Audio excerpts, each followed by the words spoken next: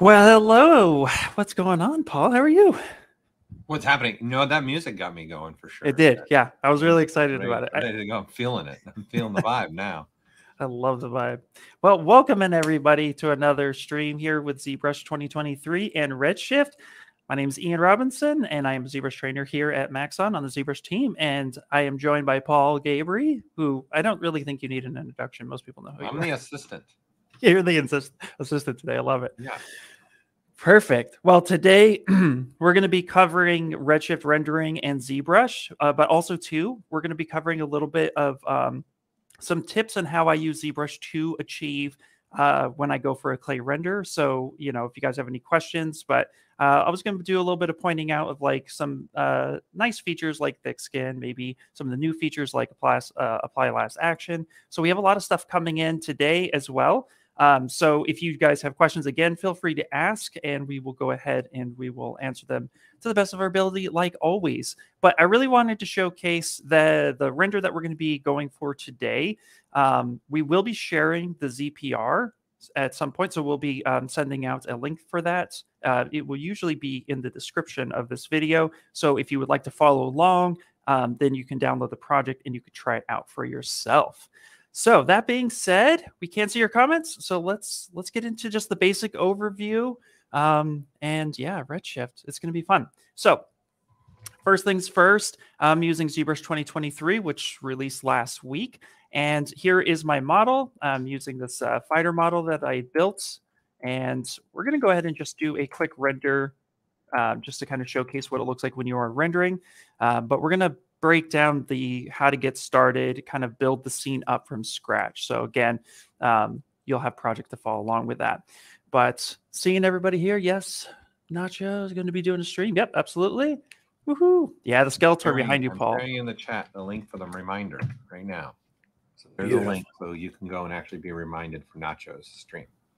Yes. We're doing a 5-part series. You probably should tell them that, right? We should. Tell them yeah. 5-part series. Yep. So we are doing 5 weeks. So this basically every Wednesday for the next 5 weeks, starting with this, we're going to be doing 5-part series where I'm doing clay rendering today. Then we have a Mr. Shane Olson, as some of you might know, for the 3D Character Workshop, going to be joining us to showcase how he uses Redshift with the stylized characters. And then we're going to have Paul Gabry coming in with Hard Surface, for all you hard surface gurus out there. And then we'll have Mike Thompson coming in with character design and how he uses Redshift with that. And then we'll have Nacho for jewelry. He's going to be coming in and showcasing how he uses Redshift and ZBrush with his jewelry renders. So lots of really, really cool stuff. And that starts now, this Wednesday, and every Wednesday, same time, same bat channel. So it's 11 a.m. to noon. We're going to be covering a bunch of stuff. Today, I'm going to kind of rebuild. We're going to start with like Redshift from the beginning, like how would you activate it, how you would load an HDR, where you could find HDRs without scouring the internet, things like that I'm going to cover. So we'll try to rebuild this to the best of our ability.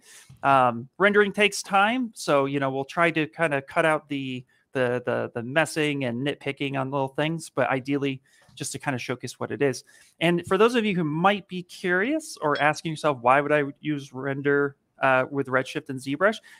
One of the things that I've really discovered in my playing around with it is the fact that you get to just render your sculpt straight in ZBrush. And I'm sure some of us know 50, 60 million polys can be kind of an interesting adventure to come on out and try to render. So being able to render and get some nice samples, even portfolio shots, even just kind of getting the idea of what my character or my project would look like, it's so much more beneficial to kind of see that process early on, especially if you're like me, who likes to do test renders in the beginning. This is a great way to get a lot of that information early on, so you don't have to keep bouncing files back and forth. So there's a lot of benefits to it. And so seriously, we're going to go ahead and start getting in. Unless, Paul, you wanted to add anything before we get started? But the only big thing too is we're also going to be looking at all the other features as we go through these streams, a lot of them too. So feel free to ask any questions. I'll be here to funnel questions to Ian where we can, as much as we can throughout the stream as well. And then the big thing also to understand is if you do want to render with Redshift inside of ZBrush, make sure those are 2 separate installations. Redshift is its own program, right? Yes. So you got to go through the Maxon app and make sure you render ZBrush. I mean, you install ZBrush 2023 and you also install Redshift. It's got to have that on there. Yep, 100%.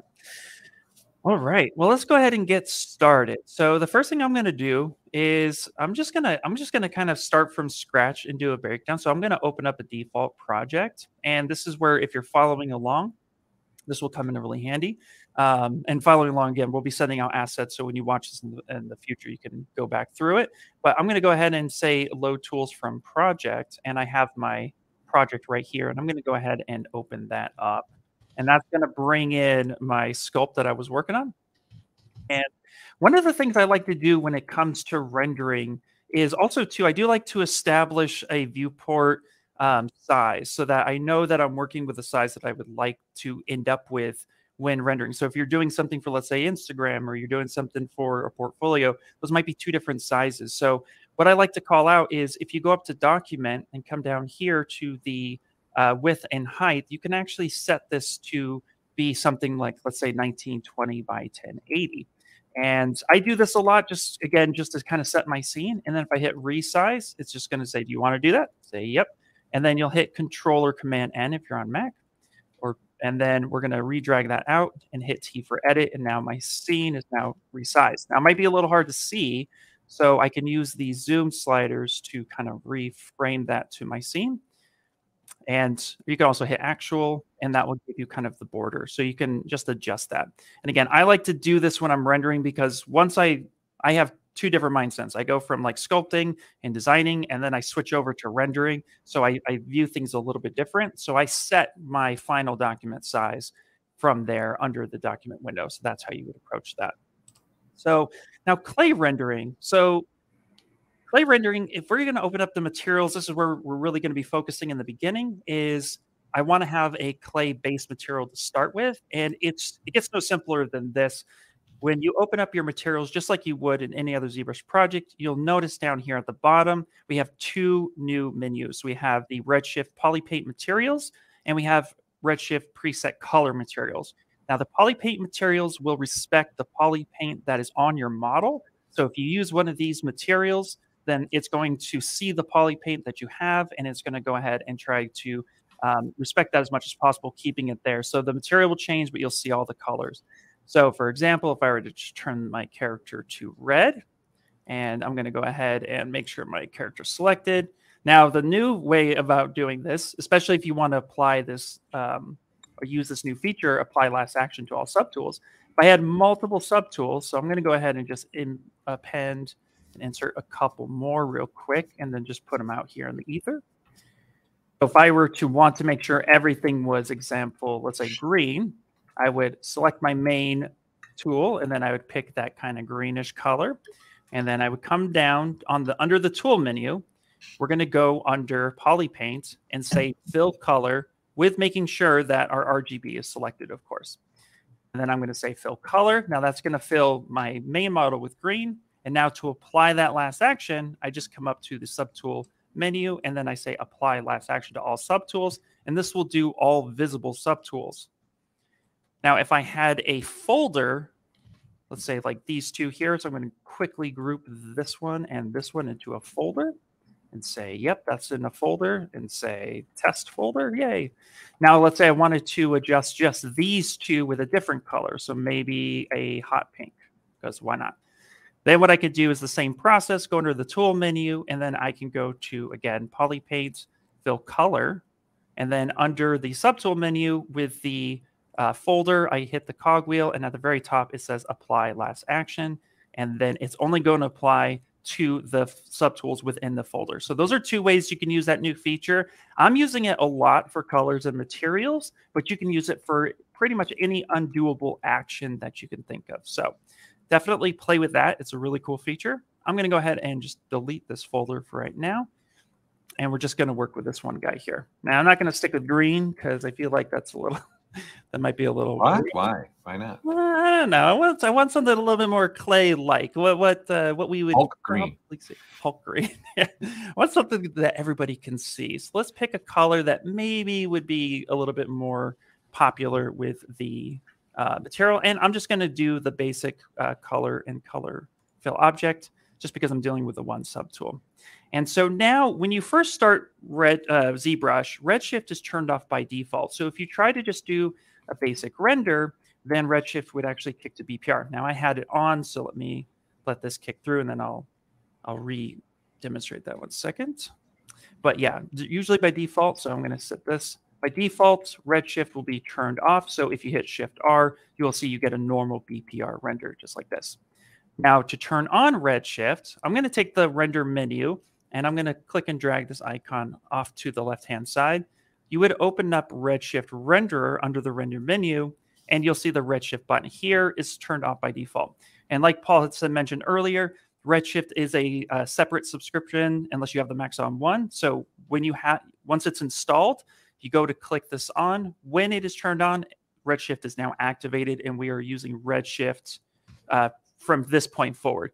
What's really cool, and I do want to point this out because you can combine renders now. You can use the BPR render and you can use the Redshift render. So if any point in time, let's say I want to enhance my ambient occlusion pass, and I really like the settings I get with BPR, I can just come back in with Redshift render, turn off Redshift, and then come through and adjust my BPR AO, maybe turn this on under our render properties, and then start adjusting the BPR AO to the way I would usually do it if I rendered in BPR.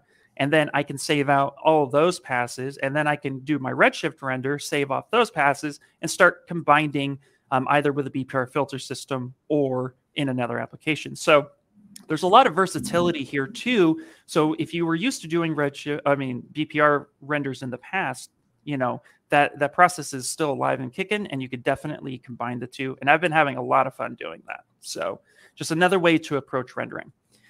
But going back into it, if I just turn on the Redshift render, now Redshift is activated. And I can hit Shift R to do a full render, or my favorite now is render region. So hitting Control or Command if you're on Mac and R together, hovering over a specific spot, let's say his fist, I'm going to hit Control R. That's going to do a render region. And what's really neat is it's just going to take a small section of what it is I'm going for, and then it's going to showcase the actual render itself. So this is really neat if you're trying to kind of see what your render is going to look like without actually having to re-render the whole scene every single time.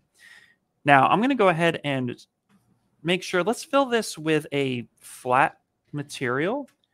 And I'm going to go ahead and just say material only. And I'm going to go ahead and just fill that because I want to start from scratch, and I had that material baked on. So I went ahead and just filled it with a flat, and that's going to remove all the material presets. So now I can switch between all these different materials that I've used before.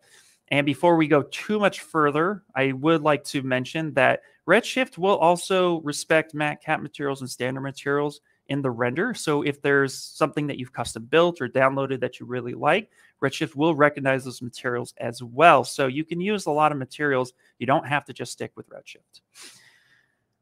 Very cool. Okay, so let's go ahead and let's pick a Redshift material, and we're going to pick clay because clay is fun. And we're just going to do a render region to kind of showcase what the clay looks like right now. And then I'll show you some settings and stuff like that go through. And again, if you guys have any questions, feel free to jump on out there and scream it because we'll listen. Perfect. Okay. Any questions so far, Paul? All right. Doop. Actually, Paul, I think you're muted. I can't hear you. All right, let me unmute myself because I don't there want to get typing. So let me answer the question that came through from Buttons the Monkey. Right now, which is another great name. You guys are really good with names. I swear, you guys come up with some awesome names for your. So, anyways, the Redshift materials can only be used in ZBrush at this time because the way that Redshift is being integrated with ZBrush, it's not going to necessarily be able to be taking that material yet out and plopped in Cinema 4D or any other DTC that you're using, whether it be Maya or Blender or Houdini, or they were using Redshift. So it's just for ZBrush. But with that said, there is ways to, in essence, create matte caps that you could bring into Cinema 4D. So you could render a sphere with the material in ZBrush and then use that as a matte cap in Cinema 4D. But it's right. That could be a way of getting that out. But no, to your question, you can't just take the Redshift material and ZBrush and put it in Cinema or vice versa right now. Correct. All right.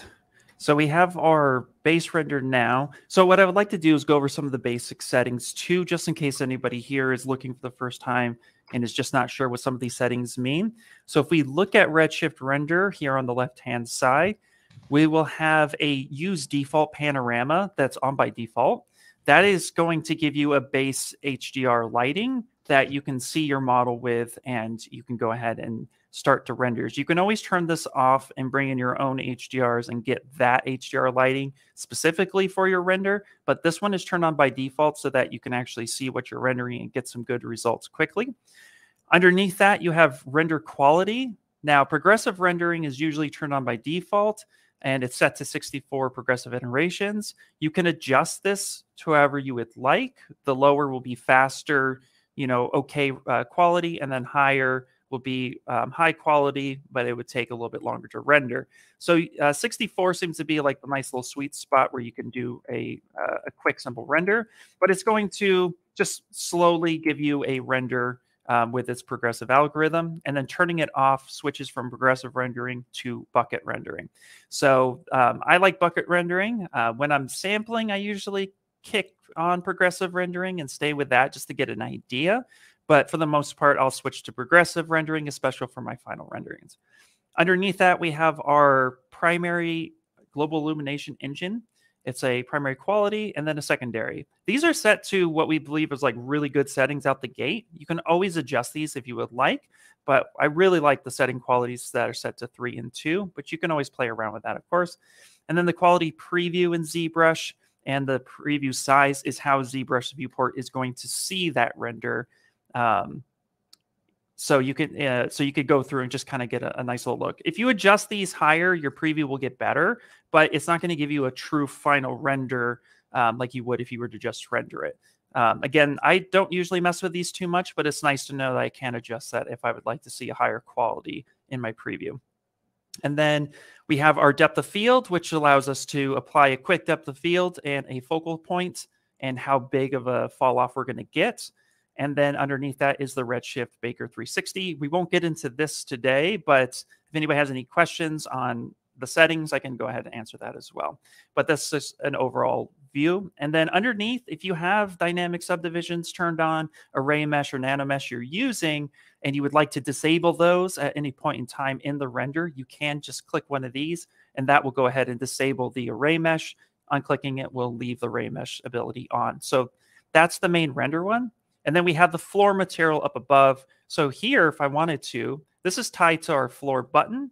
If I wanted to apply a floor material, let's say something that like a shadow catcher, or I built a custom shadow catcher that has like a nice shiny floor to it. So I can actually apply the material directly to the floor. And now if I go ahead and render that floor with render region, we can start to see those reflections.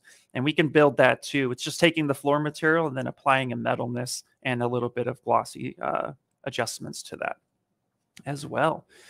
So now that we have a base starting point, let's actually introduce HDRs, and that can be found under the light menu. Now I'm going to dock this on the right-hand side just so that we can see our render settings, and I'm going to see my light settings.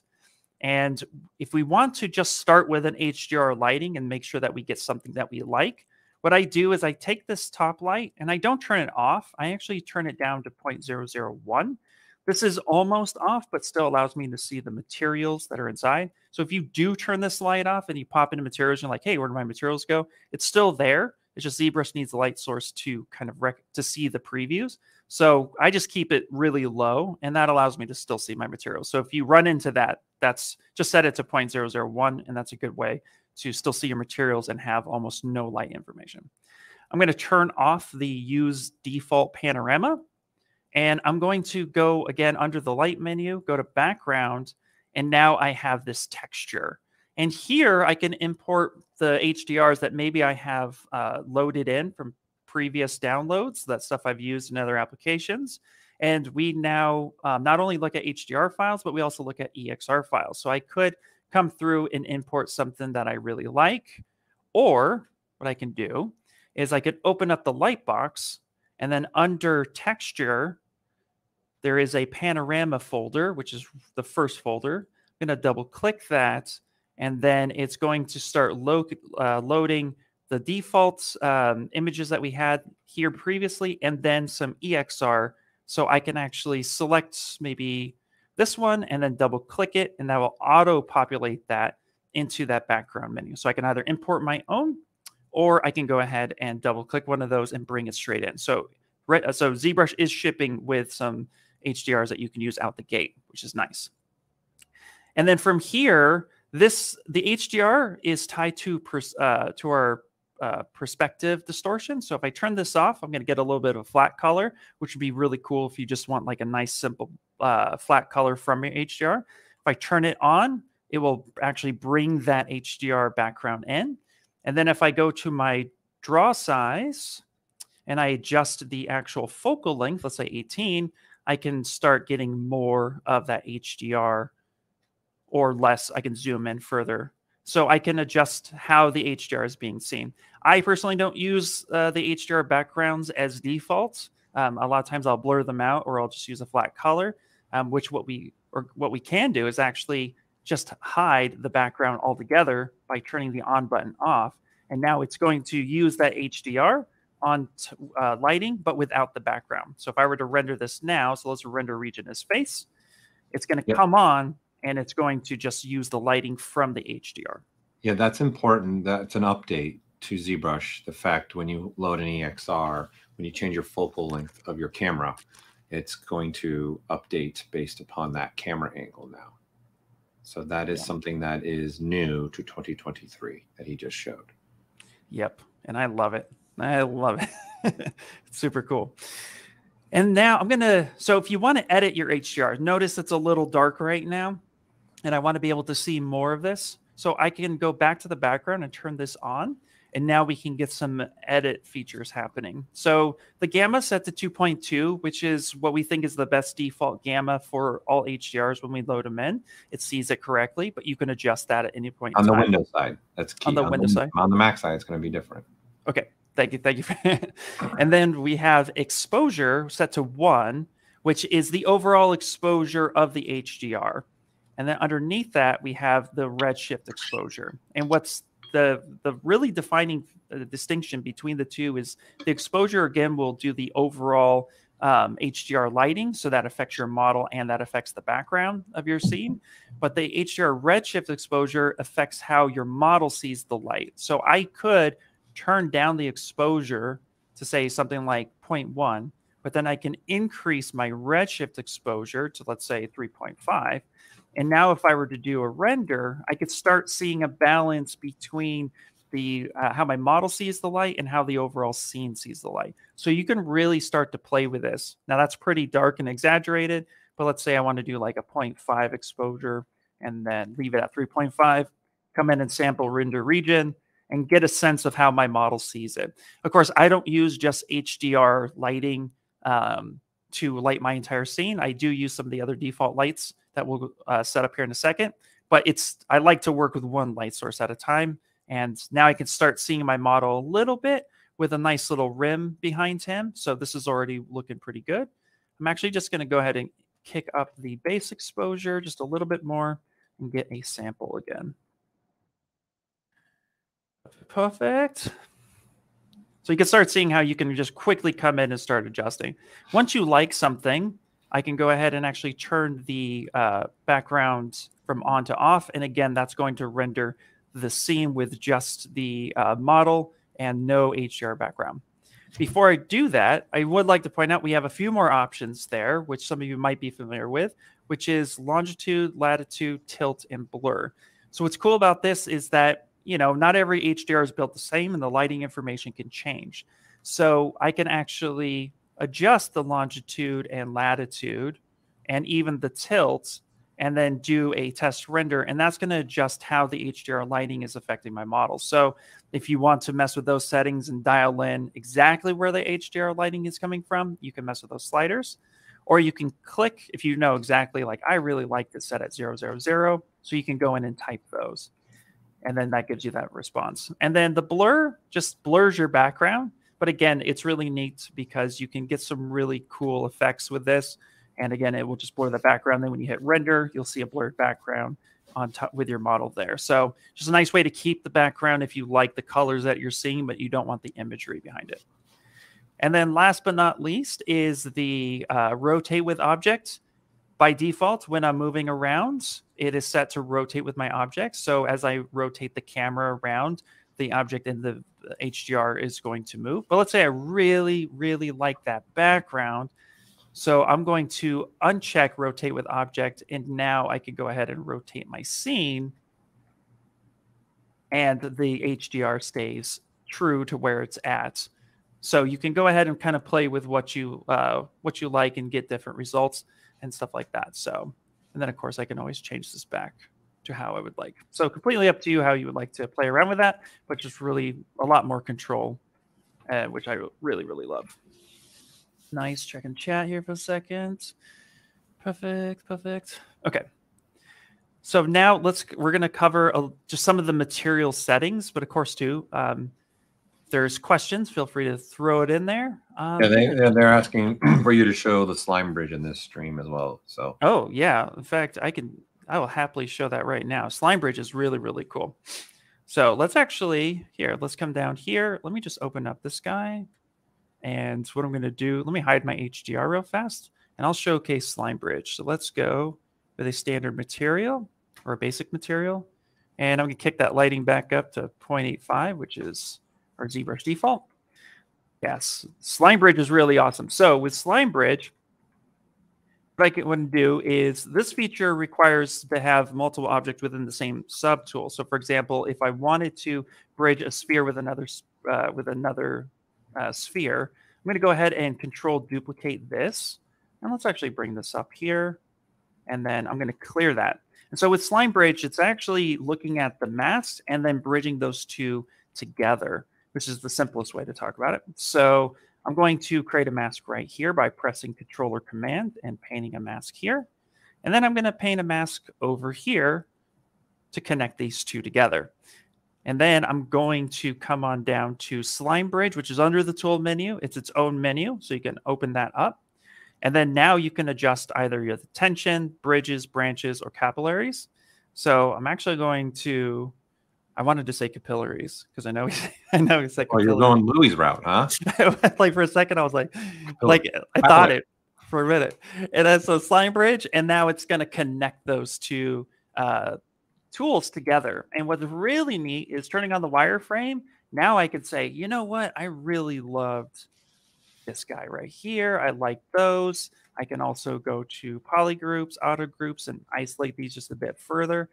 So I could say like, yeah, I really, really like this one. I want to take from there. So you can come through and start grabbing, picking and choosing the ones that you really, really want, especially if you're going for something like drool or saliva.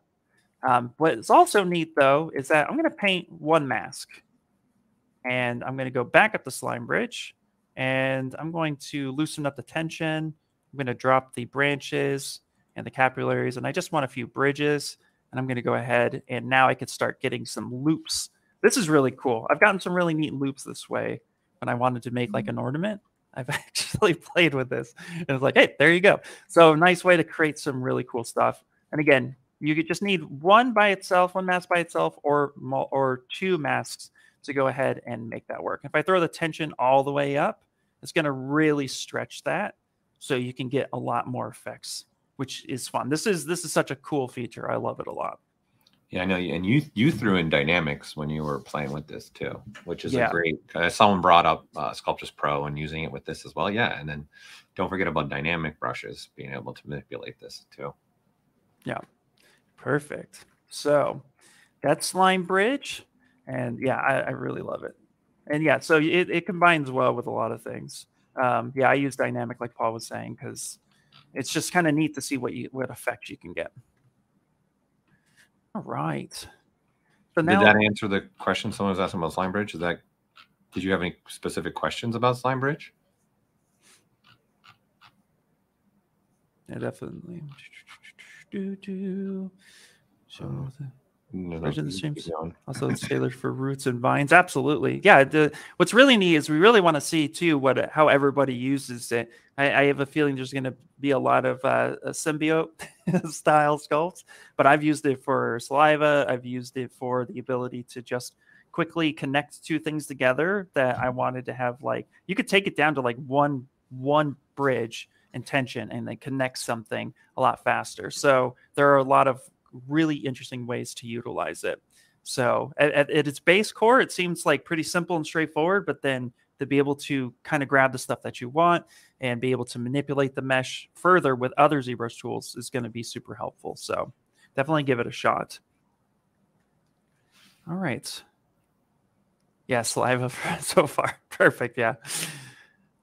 All right. Let's move back to the Redshift render, if that answers that question.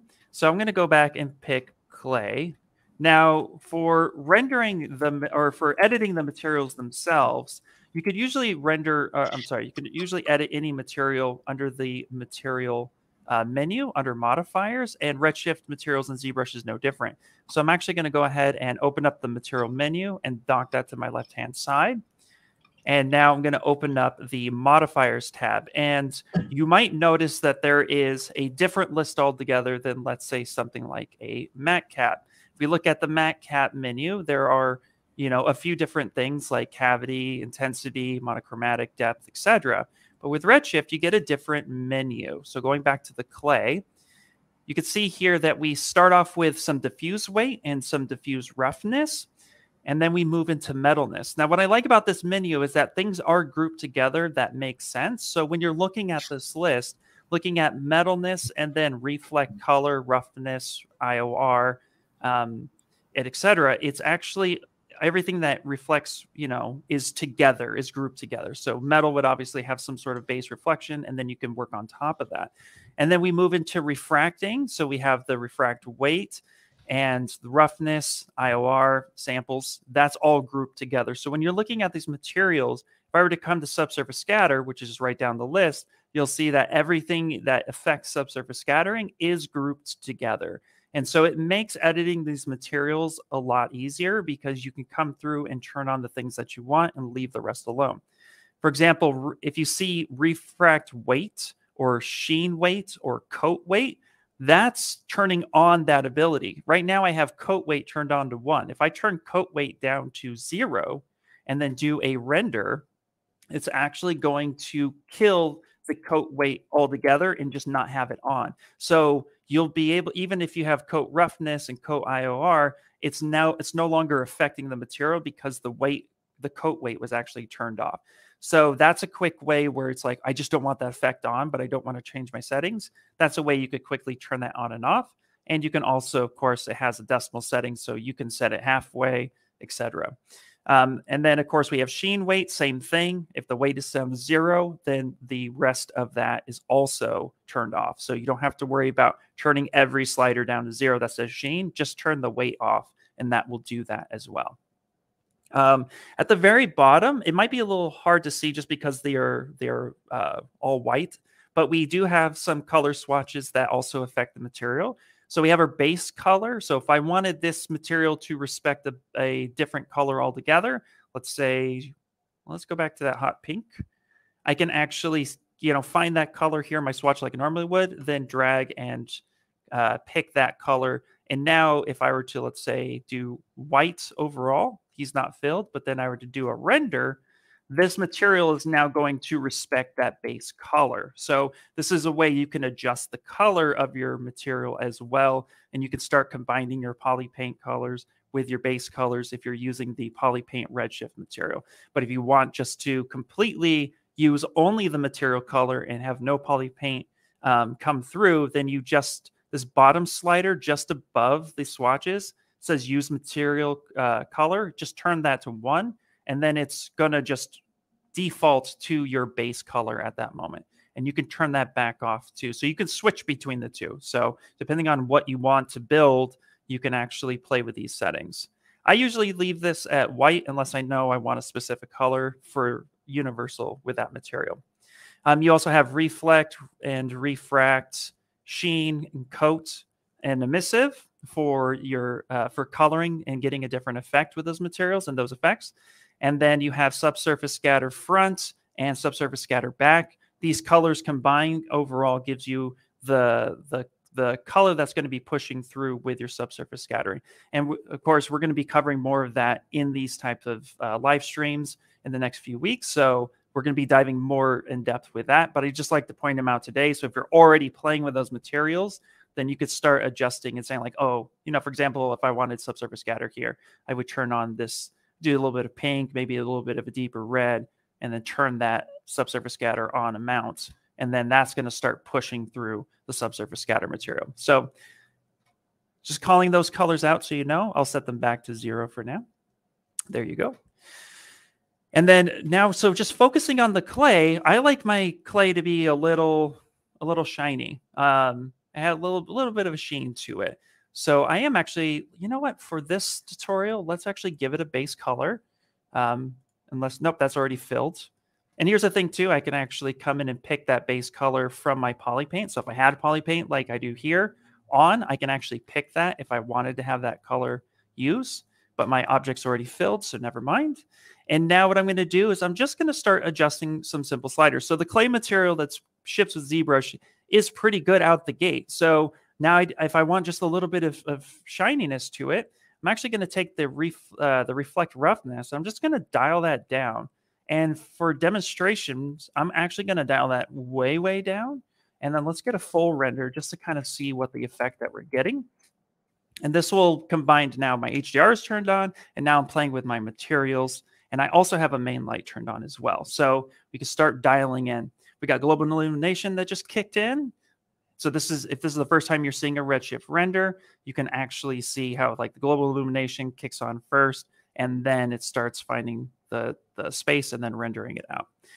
And there you go. That's already kind of a shiny clayish material. And I just picked the default clay, and then I turned on the diffuse, or sorry, the not the diffuse. Yeah, the reflect roughness. Jeez, I'm all over the place, Paul. What's wrong with me? You're muted again. I know it happens. I'm typing over here, so I'm there. As far as documentation go, I shared a link. You guys remember this is Redshift, right? That he's playing with these settings that are in ZBrush. Most of these settings that he's playing with are Redshift settings. So the documentation I just put in, that's what they're doing. Those sliders, they're calling Redshift and making the changes to the material. Also, a key point here is you also can have that material on your model and still sculpt with it, and then 100%. Do also still the render, right? So that documentation is there, and we've got more stuff on working that we're all working together, put together for you all as well. So there's definitely a lot more coming down the pipeline from us to help you establish your renders with Redshift if you want to use it with inside of ZBrush. Yes, I also just shared a link to an IOR list I've been using a lot. It's just a website you can go to, and it actually tells you the materials and the values that you can work within to get that value there. So if you're coming through and you absolutely need something like coral, I'm working with coral, then this tells me that my min value for coral is going to be, where was it? I lost it, 1.486. And where I would make that adjustment is inside of my material where it would say IOR. So here my reflect or my refract weight, I would actually start adjusting that. So I'd say like, okay, that's 1.486, I think. That's what I said. And then that updates my material to that effect. So if I were to re-render this, and let's actually do that to my reflect as well. Here we go. And then I'm going to do it to my coat weight as well. Again, this is everything that is active with the IOR. So now if I were to go ahead and re-render this, now it's going to take a look at that value, and it will change the material and give you the results that you're looking for. So it's a great way to get something close. Some of these changes are minimal, but then some of them, like diamonds and crystals and glasses, would have a much higher value. So definitely play around with this and take a look. This helps guide me to, like, glass right here is 2.040. So that's a different value, but you would take this information and then you would work with it. So I shared that link in the chat as well. So definitely play with those settings as you're working through the material. And I just want to note too, before we go too far into it, if you find something that you really like, you're spending this time building material, just like any other ZBrush material before it, you can come through and save this out and then say, yeah, this is my clay material. This is what I do. Boom, done. And now if I want to load that up, what you can do is, of course, I like to just pick a material that I don't usually default on. I say like, yep, I'm going to go ahead and just load that in. And then I find my clay material and then I bring this back in and that loads in another material. You can also do a basic material, for example, and you can copy that material settings and then you can paste it to another material that maybe you don't use, but you would like to paste that in, and then that gives you another way to play with materials. So you can start loading in materials, save them out, and you can also maybe, kind of experiment a little bit, play with materials, but you have these nice default settings to work with so that it's quick, fast, and simple so that you're not spending a ton of time trying to reinvent the wheel. We have some nice basic ones there for you. Perfect. So it's the roughness amount of material for the IOR so the IOR would affect any of the IORs that are within the material. So for example, if that IOR is calling out 1.486, I would change that to all my active IORs. So I would change that to my reflect, my refract, and my coat as an example. And that way, all of those IOR settings are exactly the same. So if you see this number in here, you're just taking that number and then you're placing it on all your active IOR channels inside the materials, which again is under material and then modifier with that material selected. Yes. Perfect. Okay, great. All right. So yeah, where are we at? Wonderful. Now here's what's really, really cool. So let's actually move this back. Let's see. Let me pick my clay material and I'm going to set the IOR back to 1.5. In fact, you know what? I'm just going to go ahead and just look real quick, make sure maybe we can adjust that. So let's see. If I wanted a chalky material, 1.50. So perfect. Yeah, 1.5 is perfect.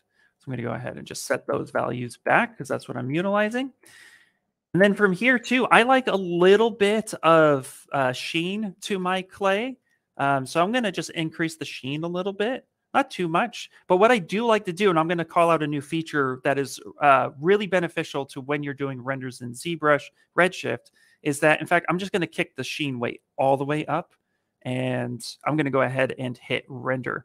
And the feature I'm going to be calling out is render recall. Now, render recall is super cool because what it does is it remembers your camera position and your material settings and light settings at the time of render. So, for example, a lot of us will spend time trying to render out and get something that looks really good. And what I've noticed I do is I'm like, you know what? I want to see what it looks like with full metal.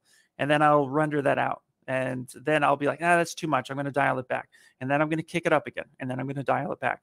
Well, that back and forth, you're going to start to forget what settings you had when you really like something. Instead of trying to chase down the exact settings that we happen to find, what we can do now is under the render menu, go to render recall. And there is a slider and a button here. And I can actually come through and start going and looking at every render that I was playing with. And you can see here, it's remembering that camera position. And let's say this was the render that I fell in love with a while back. So that's from 23 to 10. What I can do now is select 10 and say, this is the render. I'm going to hit re-render.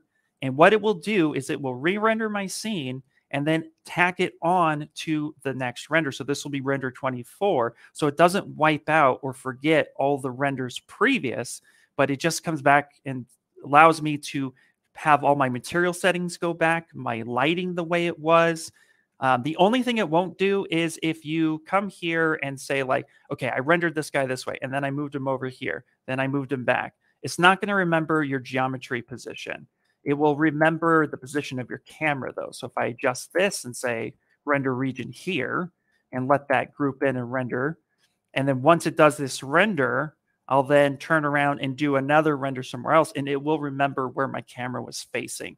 And it does remember render regions. So if I come back here and say this spot here, and then I'm going to render this, I can now go back through and say, you know what, I really like this angle. This was the coolest angle.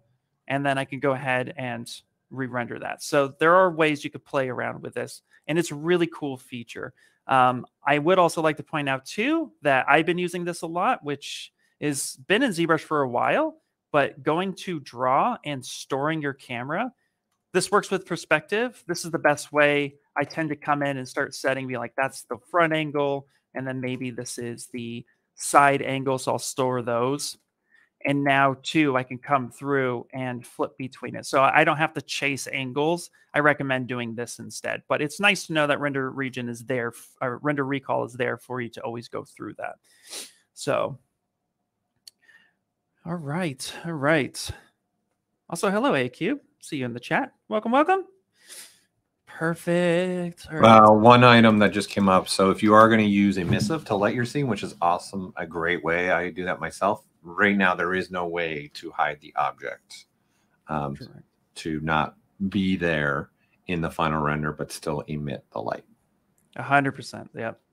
However, that being said, that actually leads me to something really, really cool, which is if we go back to our light box here at the top, we actually have a Redshift demo test here that comes default with ZBrush. So what you could do, instead of loading in your characters and building materials based on your character and trying to do that sort of stuff, what you can do is come up here to the top, double click this. I'm going to go ahead and just say no, and let's not save that.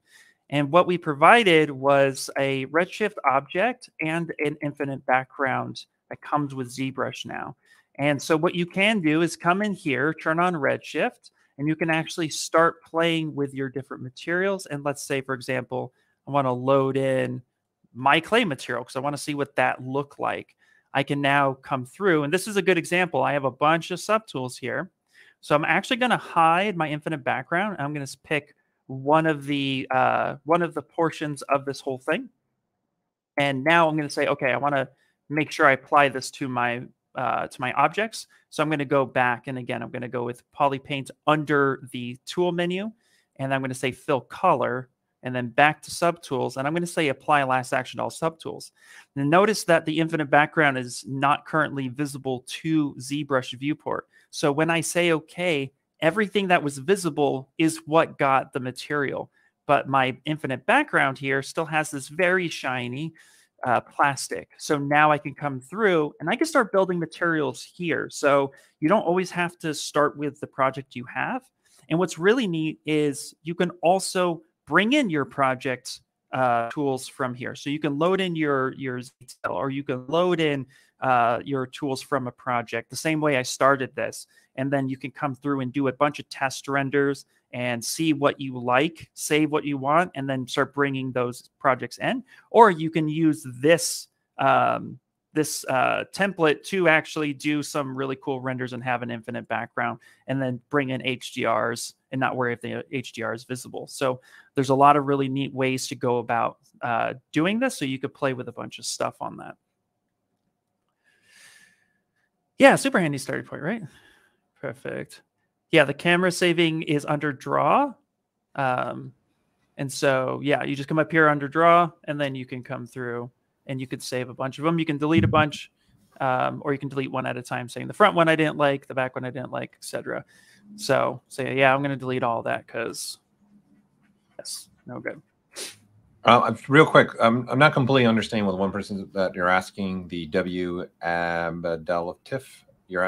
I'm not sure what you're asking. Are you asking to share this on our LinkedIn or something? I'm not sure, because you were asking about sharing it. This is being recorded, so you'll be able to watch this as much as you want on our YouTube channel, and then you'll be able to share that link with anybody. And this is just the first stream of a 5-part series that we're going to do, and take a look at the new features of ZBrush 2023, along with showing you different ways to render with Redshift. So I'm not 100% sure if you were asking permission to share it or you were asking for something else. So, and there are no node based inside of ZBrush. So there is no node editor inside of ZBrush. So right now they're there is no way to node the materials themselves. Yep. And to answer another question, the save camera is handy. Does it work with the timeline? Yes, it works with the timeline. You can open up the timeline the same way that you've been playing with it, add your points, and then you can switch between your points. Yep.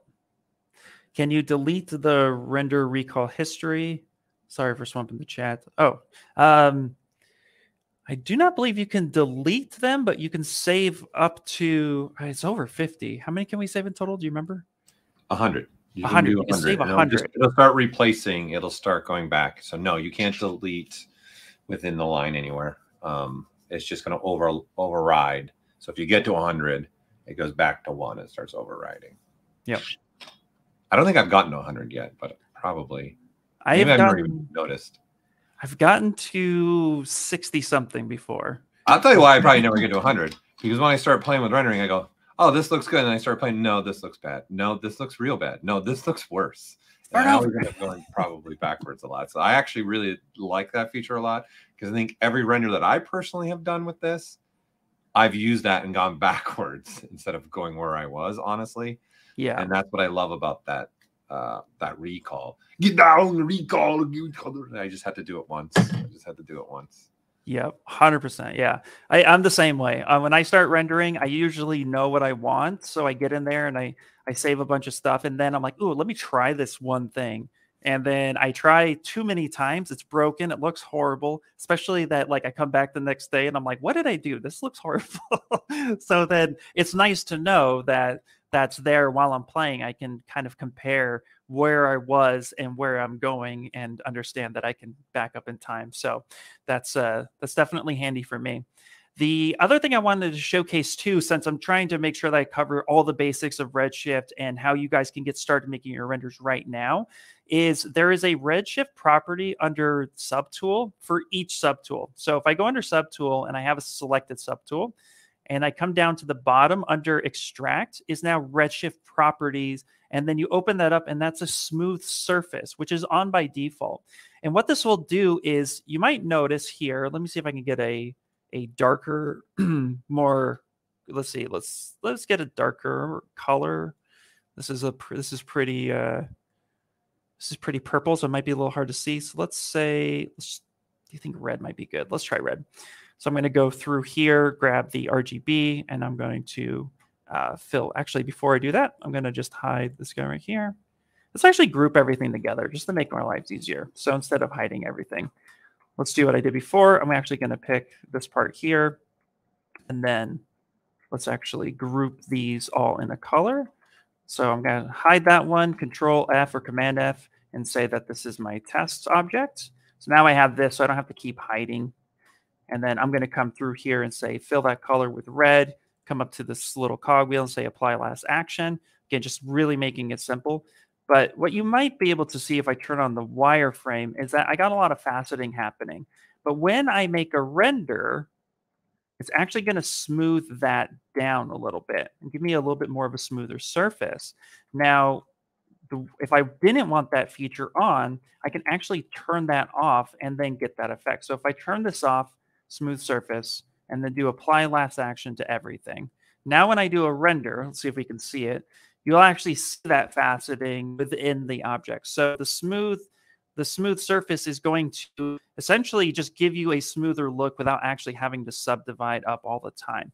Now you might still see the points of what your geometry is. So if you have nice sharp points like here, you would still see that within the render bit under smooth surface because it's just smoothing the overall. But it's a nice way to kind of just add just a little bit more and still work with low polygon objects without having to worry about subdivide. So you could just go ahead and do that. And this also works with dynamic subdivision. So you can, again, turn on dynamic subdivisions like you would before and then render with that. And so smooth surface just adds on another layer to maybe kick down the faceting a little bit more. But as you can see here, I start to get that faceting. And then if I turn the smooth surface back on, say apply to all, say perfect. Now I'm going to go ahead and re-render that. Now that's going to give me a smoother look to my object. So just a nice way to kind of go through and not have to worry about it. And you might be able to see a couple of the points of the actual geometry, but overall, it does a really good job smoothing things down so that it looks nice and clean, which is what I like the most. Perfect, perfect. Doop, doop, doop.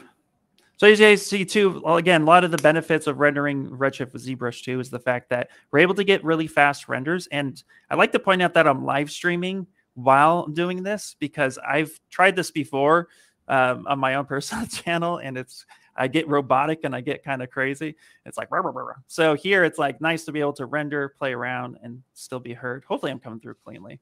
If not, you could tell me. But it's really, really nice. So that was the other feature too within Redshift properties. And again, that's also able to do the apply last action on top of it. Awesome, awesome. Okay, great, great. Let's see, go through. It doesn't, no, right now, ZBrush does not support node materials at this time. Just want to make sure I'm hitting all the questions. Perfect. Awesome. Okay, great. Let's see here. So again, one of the things we'll point out too, which I really, really like, again, you're able to combine your light settings.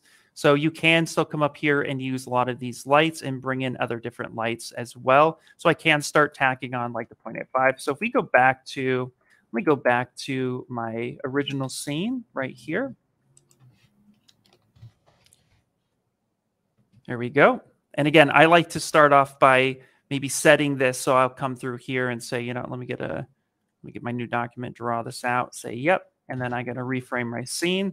And then I'm going to do my render. I'll do a render region. I can now start playing with some of these other light tools up here in order to now get some different effects. And again, then we can also bring in some other objects if we wanted to plane to add some emissive.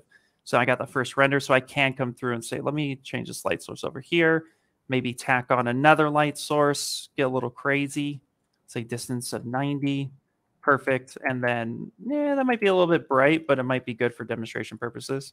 Come through here and then re-render. So you could start tacking on those as well. So again, the point of the stream was to definitely give a starting point for everyone to come through and start rendering and having a place in which you know you can actually confidently get in and start making those materials. And again, I like the kind of grayish clay look, especially for toys or just trying to show my model off quickly. It's a really great way to do that. So, and then the last thing I wanted to showcase, well, there's tons of stuff I want to showcase, but one of the things, the big mentions I want to cover is BPR filters and also adjustments. So under render, if you come down to the bottom of the render menu, we have this adjustment menu. And this is really cool because this actually updates you live as you're working. So let's say I like this render, but I kind of want to crush a few things. So I'm going to turn on adjustments, and now I can start playing with my contrast. I can either kick it really far up or obviously really far down. So I can start pushing some of these and edit the look of my render. So let's say I'm going to push a little bit of this in this direction, and then maybe tone the brightness down just a little bit, especially on the red and the greens. And then my gamma, I'm going to actually crush my gamma around. So just let's say I really, really like this. Now when I go ahead and do a re-render, which at any point in time, if you just hit escape, that shuts off the render. Now if I were to go back and hit render, what you'll see is the Redshift render will kick on, and then the adjustments will happen afterwards. And for me, this is a really good non-destructive way of working, especially when you're trying to color correct or just tweak something to see what you like, because you can always turn the adjustments off, or you can actually say, I want to clear it and start over altogether. So you see that the render happens and then the adjustment happens afterwards. And I can turn this off or I can turn this on. So again, just a really nice way to go through and start playing around with those adjustments. And then if I wanted to, earlier we talked about like maybe getting a few BPR passes that I really, really liked. So if I wanted to go under Redshift render and maybe turn the Redshift off altogether, and then I want to do a BPR render and use some of those passes in conjunction with Redshift, then what I will do is under the render, let's actually move to my BPR shadow. And the things I usually like to hit is like 24 rays by 35 at like 0.6 with G strength and 0.8 with F strength as like a starting base. And then I'm going to do a BPR render. Now I'm going to start seeing some of those like deeper shadows that I really, really like. And then I'm also going to maybe with AO, if I turn that on, so come into my render properties, turn on my AO, and then maybe adjust some of my BPR AO. We'll get too crazy with this, but we'll do something like that. And then I'm going to re-render this. Now what I can do, which is really cool, is I can take some of these, and then now I can come under my render passes, and I'm going to save out the shadow path that I like. I'm going to save out my shaded pass that I really like. Say, sure, all that's really good. Yep, and I'll save my AO out. Perfect. And then, yeah, sure, why not? I'll save the floor. Maybe I'll composite that later. Now what I can do is I can come back in. I'm going to turn Redshift back on. And then I'm going to go ahead and let's do a Redshift render. And then I'm going to open up the BPR filters. I'm going to start bringing some of those passes back in. And we're going to start stacking these on to kind of combine the best of both worlds. So let's let this render. And then we'll pop over to the BPR filters for that. And so now, boop, we are rendered. Now I'm going to come through here. I'll turn this one off. I'll turn on the BPR filter number 2. I'm going to come through and say, let's do a texture overlay. And then I'm going to pick that texture. I'm going to import it. And so let's say I want bring in my BPR AO pass. Now it's going to come in like this, and you got a bunch of little guys standing around. But that's okay, because I'm actually going to take the texture overlay and I can drop that to, let's say, 0. Boop. That's going to bring that over. And now I can start playing with the blend modes if I would like. I can maybe set a different multiply and be crazy. I can set the screen. I can come through and start adjusting this, and then also to adjust the overall opacity. Now, what you might notice is that when you start playing with BPRs with Redshift, once you're done with the BPR and you want to see what it looks like overall, you then just re-render, and then it applies the effect on top of the actual render. So these are ways you could come through and start stacking some of these on, getting a little bit more of what you would like to have. So, yeah, there's a great question, Ian, about the global illumination. About, is there a way to turn it off? So we should probably show that, because that'll speed up your renders if you don't want to take advantage of global illumination when you're experimenting. 100%. It's a great way. I also like to use progressive rendering when I am experimenting, and drop the quality quite a bit, so I can just even get renders faster.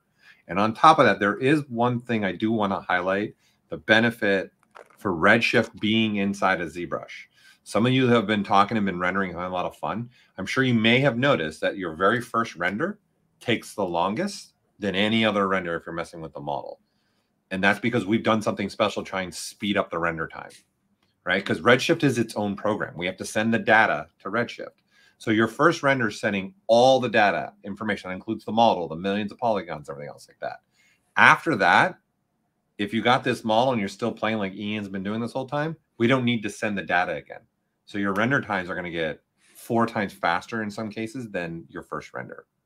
So that's also important to understand, is your first render sending everything. And then from that render out, as you're playing with the model, we don't need to send the model again. This is the benefit of also it being Redshift with inside of ZBrush. Yep.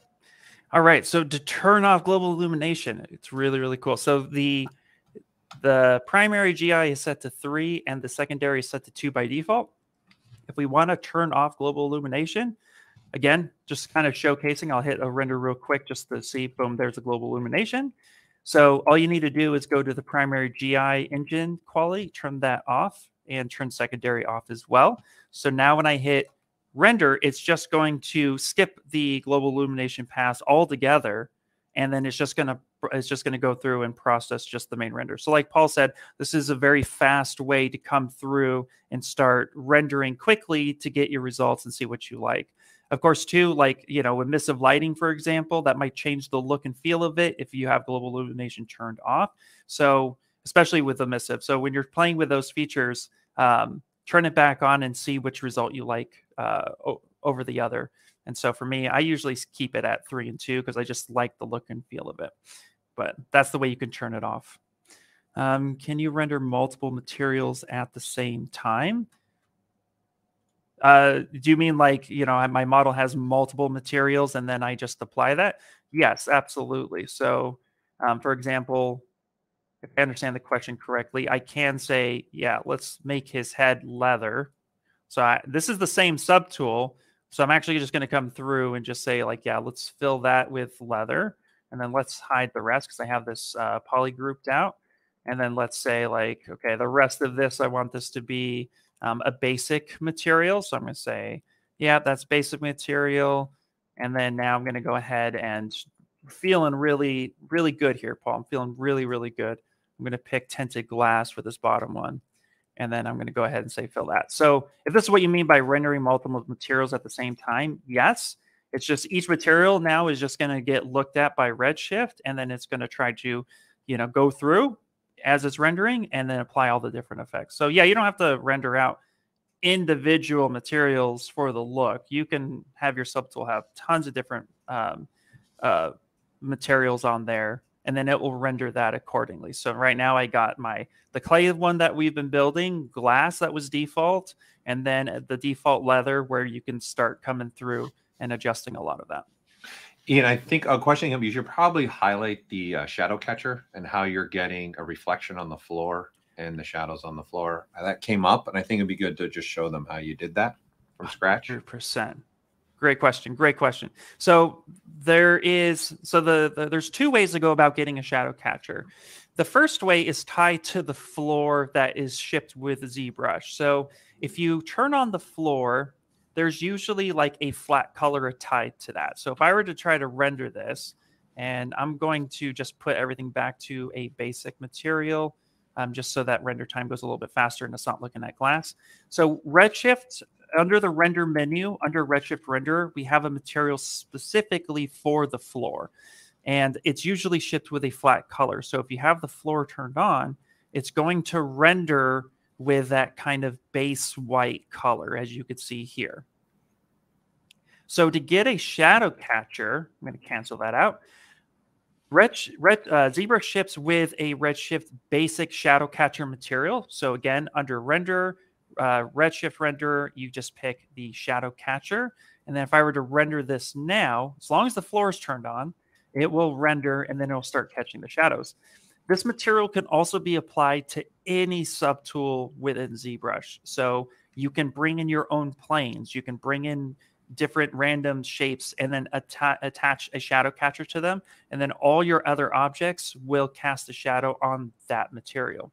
But if you wanted it to be shiny, like how I was having it, what you could do now is select the shadow catcher material in your main material palette, just like you would before, and then go to your material menu, dock that, and then come down to modifiers.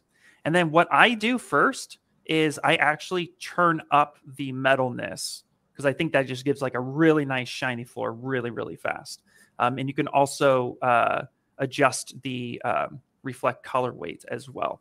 But I start with the metalness, and then from there, when the material is selected here, even if it's not tied to a material, if it's tied to the floor like we had done before, so again, under render, it's right here. Because my material is selected, every update I do is going to affect the material on that subtool or in that on that floor. So now if I were to do a render region real quick, just because I don't want to send the whole thing, I want to just sample it and see what I'm getting. I'll render region right by the floor, and now we can start to see a little bit of a sheen. And I can adjust this again. I can kick the metalness up. The roughness, I can now bring that down. And then I'm going to render region again. And with that shadow catcher now tied to that floor, it's going to go ahead and start factoring in that reflection. So now if I were to do a full render, because we could start to see a reflection, now at the bottom, you can see if that's kicking in. So it's a great simple way to go ahead and tie that and get that sheen happening on the floor. And like I said, you can apply this. So if I turn the floor off and then hit render again, you'll now notice that we actually won't get that reflective background or that reflective floor because there's no material. There's no floor active in the viewport. So the material doesn't take over. It's now base. But what we could do is we could bring in let's say plane 3D, just like we have here. I'm going to go ahead and drop that, kick that in, scale that bad boy up just like that. And then now with this, I could say, okay, I want to apply this material to this object. So I will go through, and again, I can either say fill object under the color or under the poly paint with the material selected. And now if I were to go ahead and hit re-render, it's going to go ahead, and now with those material settings on that plane, it's going to make that plane my new floor. So lots of different ways you can approach that. I really like using the floor default, because what I can do as well is, you might notice I'm getting a little bit of what looks to be clipping. And that would just means that I need to expand the floor or the object. Here with the floor selected, I can actually come under draw, and I can actually adjust the grid size to go further back, have more tiles as well. So now it's actually, it gives me that more infinite background look, because there's more surface area of the floor to actually catch that shadow. Whereas, you know, you would just have to make your object or subtool a lot bigger in order to catch the shadow the rest of the way. So there are definitely ways to go about doing that, but that's how you would get that effect on your floor in ZBrush. Yes, and it makes your object transparent. So it's just going to showcase the shadows or the reflections. So in a sense, yes. Yeah.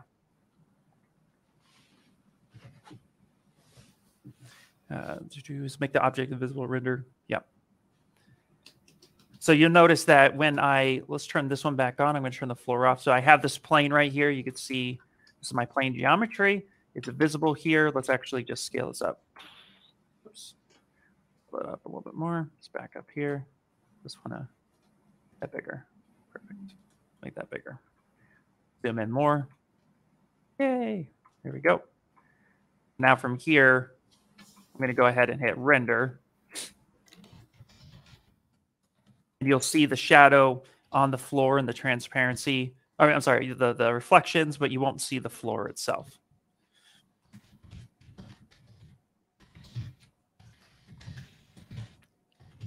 Very, very cool. Very, very cool. All right. Saves me time doing stuff. Yes, nice. Very, very cool.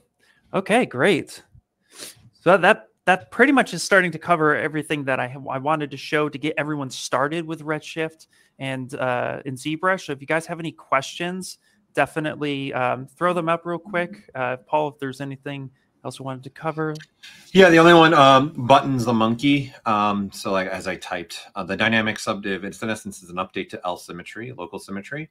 So now you can rotate your model anywhere in space and keep symmetry. So it's a pretty, this is something a lot of you have been asking for many years. You can reset also your symmetry plane line, because it's dependent upon it's using your gizmo in essence to set your symmetry. So there's two ways to do it. You can use ZModeler, or you can even use posable symmetry if you have geometry that is symmetrical on the axis itself. Yep. And what I like to do, especially with the supply last action, so if you have a lot of things that are symmetrical from the beginning, you know, you're doing things in T-pose. So you have the jacket, the arms, the body, you have pants, everything is truly symmetrical right now. And you want to be able to have like a point to call back on any time. Wow, this light is super bright. Let's turn that one off and turn this one back on. There we go. What I like to do now, this is again another way to use that apply last action, is I like to go to my geometry stager and I'll set my home stage, and then I'll come up to apply last action and have everything set at that home stage. So for things that need to stay truly symmetrical for a long time, but then you want to be able to work at a targeted stage.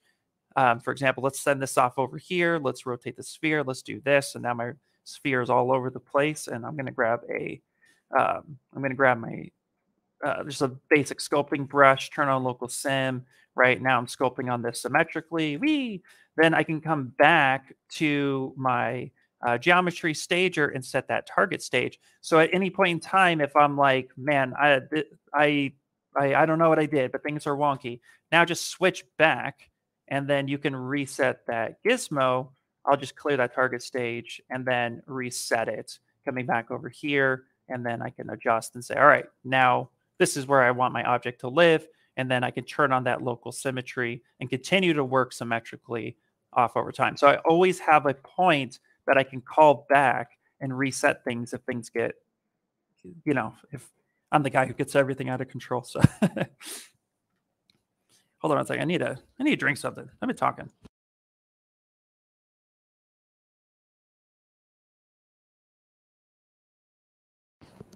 All right.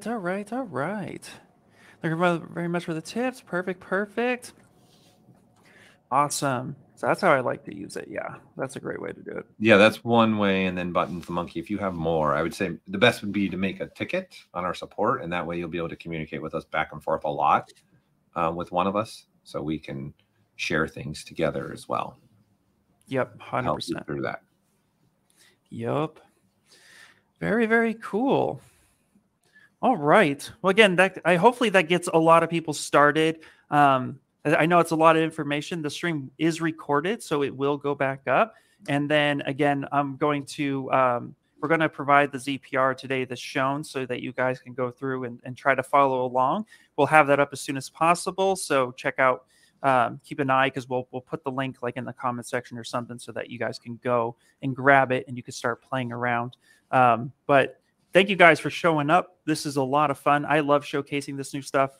And Redshift and ZBrush has really just been a great tool to come in and start like playing around and getting my test renders done, getting things looking good, rendering high fidelity sculpts without having to worry about bouncing it around, being able to just kind of play and experience and express my artwork in this way. It's just a lot of the tools, everything that we've done with ZBrush 2023 has been to improve the pipeline, improve the workflow without changing the way you guys work. So hopefully everybody's been able to dive into it. It's a lot of fun. And like Paul said, we're going to have now, so next Wednesday at 11 a.m. Pacific Standard Time, we're going to have Shane Olson come on, and he's going to talk about how he's been using Redshift and ZBrush with his toy sculptures. And then we're going to have the following Wednesday, which is, what is that date? The 1st, we're going to have Mr. Paul Gabriel coming back in and showcasing hard surface. So if you guys have hard surface questions and how Redshift integrates with that, pop into that one. And then on the 8th of February, again, all 11 a.m. Pacific Standard Time, we're going to have Mike Thompson, who's a world-renowned sculptor and illustrator. He's going to come in and showcase how he's been using Redshift and ZBrush. And then we have a Nacho, who's coming in with jewelry and rendering and Redshift with jewelry, ZBrush. So a lot of really cool stuff. You're not going to want to miss it. It's just amazing content. So for the next 5 weeks, well, next 4 weeks now, we're going to have a lot of information. Plus, we are going to be dropping a Getting Started in Redshift with Anna Carolina series coming out. So hopefully that'll be out soon. And then we'll be sharing that on our socials as well. So there's going to be tons of information. And like Paul said, you can always hit us up, ask us questions, and we'll get back to you as soon as possible in order to get you in the right direction. So yeah, so thank you guys. It's been a lot of fun for me. I love coming in here. What's the question? Paul, is that the same? Someone available that's a great question. Hold on, let me look. I don't think it is. I think this is a hat that was our first ever ZBrush hat. Let me hold on. That's an important question. We got to answer it because the beanie is at the Maxon store. The beanie's there. Oh, you love the beanie, and now there's multiple different colored T-shirts now too. Yeah, I believe. Hold on, let me look. I think this is what they call the dad hat that's on the store. So I don't know why they call it the dad hat. I don't know where that name. So it's form fitting to your head, and the one I have is not doing that. I don't think. No, I disagree. No, I don't think it's. It looks like the dad hat from the image. So this one is like this is like the very first one that we did, a black and white cap. Well, if you guys like the beanie, I will share a link to that store as well. You guys should definitely check that out there. Super comfy, nice and warm. And I know there are parts of the world that are a lot colder than California.